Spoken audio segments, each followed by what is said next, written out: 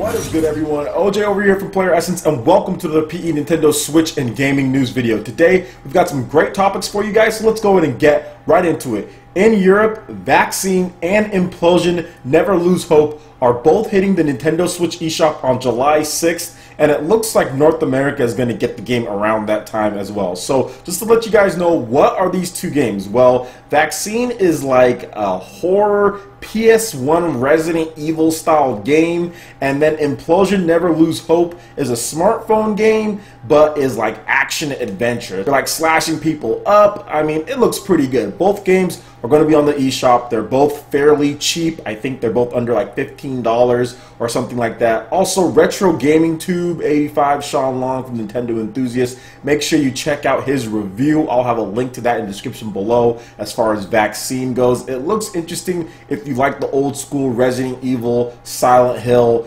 PS1 style horror games. If you like those, then Vaccine might be your thing. Then if you like action games, quick, easy to pick up and play, then you might want to check out Implosion Never Lose Hope on the Nintendo Switch eShop, or you can download it on your iPhone or on your Android. It's also available there, but if you want some button controls, you might want to go with the Switch version. Have any of you guys already played them or picked them up? Let me know in the comment section below. And remember, those are both coming out on July 6th, and even if they don't come out in North America or wherever you're at in the world, just make an account for whatever region and just pick it up there. You can buy it right now if you want on the Japanese eShop. As far as Vaccine goes, you can pick it up. It's already in English, so you can do that there, or you can wait till it comes to Europe, or you can just wait. Either way, you can play it right now if you want to as far as Vaccine goes, and Implosion Never Lose Hope is coming soon as well. Alright, and moving on to the next article here, we're going to talk a little bit about Splatoon 2. The Nintendo Minute team recently uploaded a video. It was based right after E3, where they talked about 5 things that you maybe didn't know about Splatoon 2,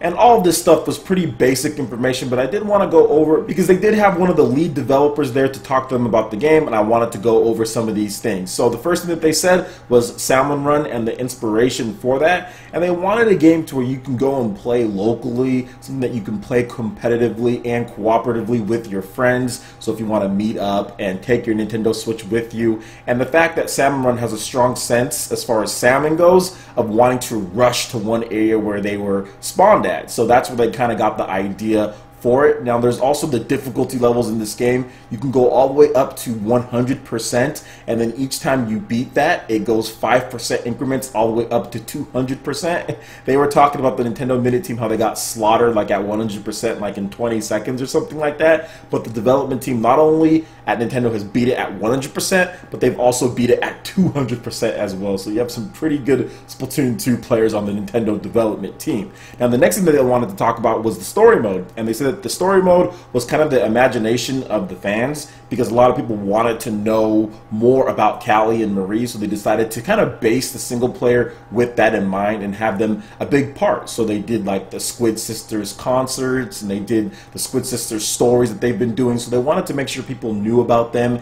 and the fact that it's been 2 years in the game world in addition to real life, and the game will reflect that as far as changes in there. So that's another thing that they wanted you to know about Splatoon 2 story mode. Now, moving into the next thing, or the third thing, was the fashion sense. All of the trendy and hip kids have kind of moved to like a different area of town, of Inkopolis, to where there's new brands, there's more trendy brands, and a lot of the squids want to keep up with the latest styles. However, there's still going to be stuff as far as the old brands go, so it's going to be a nice mix of the new and the old, showing off the lifestyle and culture and all the new gear that you can equip and use in Turf War or use in Salmon Run modes and the online and all the various stuff that they have. Now, for the fourth thing is the Nintendo Switch difference, and one of the big things that's important about Splatoon 2 is leveling up your character, ranking up, getting a bunch of gear, but being able to take that on the go and play with friends is one of the things that the developers really wanted to point out is the Nintendo Switch difference. You're not just stuck at home. You can take that anywhere you want and play, level up, rank up, to where you can have just a more dynamic game that way. So it's not just bringing the experience that was on Wii U to a portable system, to anywhere that you can take it. It's a brand new experience as far as what they're creating in terms of not having like the dual screen, saying that they actually feel that they improved upon the game. The fact that it's just a single screen, but the way that they put in the gyro controls or using the Joy-Cons or just having different various play styles, they feel that it's actually a better version of Splatoon at its core than what the Wii U did. And the last things that they wanted to talk about as far as the competition, the formations, the improvements of Splatoon 2 over the first one, and one of the things that they really wanted to point out was the formations of teams and playing against each other. Now that they have things called league battles where you can put together with teams and you can have limited periods of time where you can go out and see how many points you can get. They also added the spectator mode, so they're hoping that the fusion of the league points and then the different types of things that you can do with spectator mode really drives the online interaction and drives the online content when it comes to streaming the game, when it comes to showing it off, e-leagues, tournaments, all that. They want all that to be front and center, and that's why they did the Splatoon 2 Invitational at E3. For the really hardcore, it's that they added in a mode to where you could have 8 Nintendo Switches, so big LAN parties, and if you really want to get technical, you really want to get hardcore into the competitive aspect, you could have your own tournaments, set them all up, similar to how Smash Brothers does, or Street Fighter, or any other game, but you can have that with Splatoon 2, having up to 8 Nintendo Switches and having those 4-on-4 battles that you see at Nintendo's E3. So they're really hoping for that as far as LAN play goes, get the most responsive controls, not online. You're right then and there. So to me, all of these changes are really good. All this stuff is awesome. I can't wait to play Splatoon 2. That's one of my most anticipated games, and really for Salmon Run. I am so hyped for Salmon Run more than anything because I love the Gears of War Horde mode, and then they're putting that in something that's as unique and innovative as Splatoon, so I'm really looking forward to that. What is your favorite new change or addition to Splatoon 2? Let me know in the comment section below. Alright, and moving on to the last article here, we've got some more news from Andrew Sampson. He's the developer behind the Rainway app on the Nintendo Switch. Now, for those who don't know, the Rainway app lets you stream from your PC to your Nintendo Switch in terms of games. So you download the Rainway app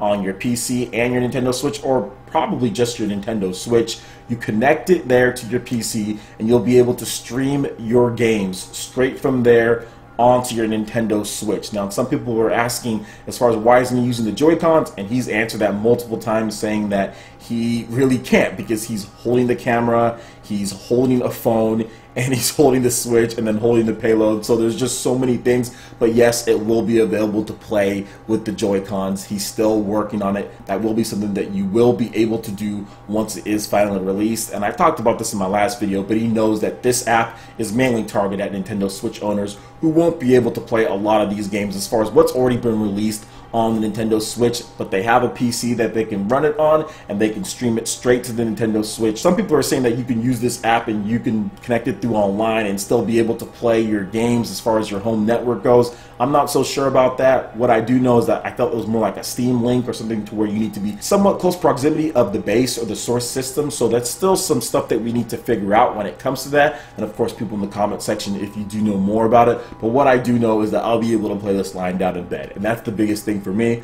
But what he did show off here was Overwatch. Earlier he showed off Nier Automata, and now he actually showed off Overwatch, and he was using the mouse and keyboard on the Nintendo Switch via the Rainway app. But of course you will be able to use the Joy-Cons and potentially even be able to use other controllers, maybe like the Nintendo Switch Pro Controller and other ones. They still have a lot of development and programming and stuff to do. But yeah, they showed off Overwatch running on there, showed about a good 30 seconds or so, and everything was looking okay. Obviously the frame rate still needs to be improved and other things can definitely be better, but overall I think it's making great progress because this probably still isn't going to release until 2018, so there's still some time before this thing even comes out. A lot of people have been saying, oh, will Nintendo even approve this? Nintendo can send a cease and desist, whatever the case is, which is all true. Those are definitely valid things, valid concerns to bring up, although I don't think he's going to take this much time showing it off and saying here's this and here's that, because he's told us that he's been in talks with Nintendo and that he got good news and he feels like everything's going to be a go. So it's not like he said there's been any roadblocks or there's been any major problems as far as this app coming to the Nintendo Switch, especially because we've been hearing that other developers, even like Nicalis and potentially even Discord, could be bringing apps to Nintendo Switch. So if those developers are going to be bringing stuff there, I'm not sure why he wouldn't be able to bring his. And once again, Nintendo's kind of being somewhat open when it comes to the Nintendo Switch. They're having crossplay with Xbox and with Minecraft. So I don't see why Nintendo would necessarily block this type of thing when it's just a streaming application. So we'll see if it actually ends up releasing. I'm thinking, since he's putting so much time and effort into making this, because this isn't easy. No matter how much people want to just say, oh, well, yeah, that's just nothing. This is not easy to do this. It's definitely work. He's taking his time. He's making sure that it's going to be good, because I don't know how they're going to monetize this. All I know is that if this does work, it's going to help everyone involved. When it comes to Nintendo, third parties, whatever the case is, it's going to improve the value of the system. I think it's actually going to get more people to be interested in developing for the system and much more, just because there's just going to be more buzz around the system outside of just whatever Nintendo has. But it's one of those things, like I said, it's really going to take time, right? As more people buy the system, more developers become interested in developing on the system and putting their games on there with a healthier and bigger install base. So overall, I just think it's good. Overall, it's good for Nintendo, it's good for Andrew Samson, it's good for Rainway, it's good for everyone involved if this thing does get released. So that's why I think Nintendo is going to be on board with it. And we're going to see other developers put apps out as well. Alright guys, that wraps it up for this video here. Go ahead and check out the links in the description below. We've got Facebook, we've got Twitter. Go ahead and give us a like and a follow on all of our social media. It really helps us spread the content of PlayerEssence across the interwebs in addition to YouTube. Also, make sure you check out our Patreon page. Pledge any tier and be entered in to win some awesome prizes. We also have Discord voice chat for all of our live streams and $10 prized eShop tournaments for Mario Kart 8 Deluxe. Splatoon 2 will be having, ARMS, and so much more. Support PE Live and PE Arena right here on PlayerEssence. Also, make sure you hit that like button if you did like this video. Let me know you guys want more content like this going forward in the future. And subscribe to PlayerEssence for the latest news, reviews, discussions, and more. Thank you so much for watching. I will catch you ninja for the next video. Peace.